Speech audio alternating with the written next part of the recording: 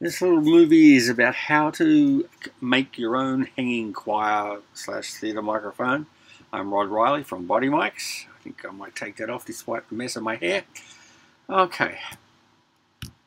Whilst properly designed hanging choir mics are wonderful, and they can be had for anything from $100 through to $500.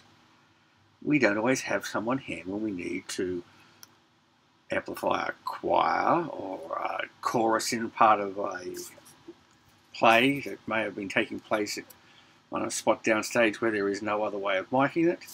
So you could take any microphone, from a general purpose vocal microphone, like an SM58, in this case copy.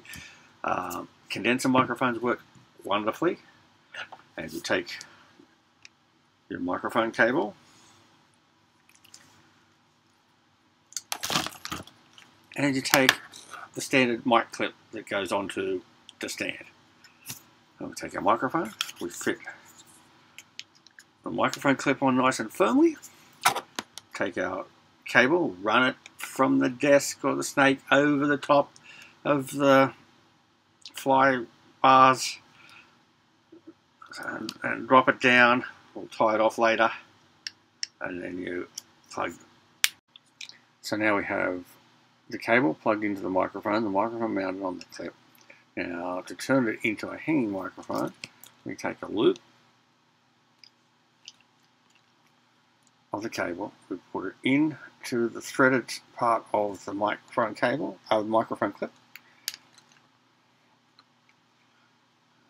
I twist it once or twice just to make sure it's in there nice and firm. And now, when we do that,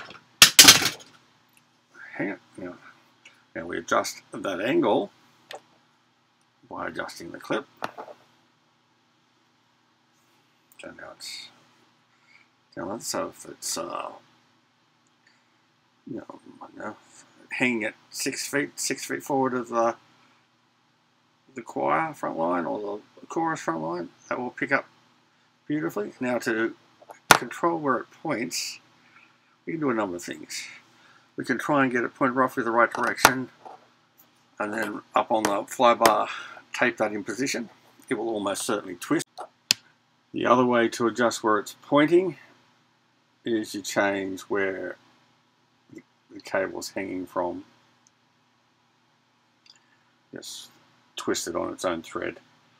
If the cable is too light and pulls out very easily, you can put a piece of tape across there. You can, some people do this, loop it all the way around and tape it there, though that means that your only adjustment for pointing is the twisting of the cable and then readjusting it up high.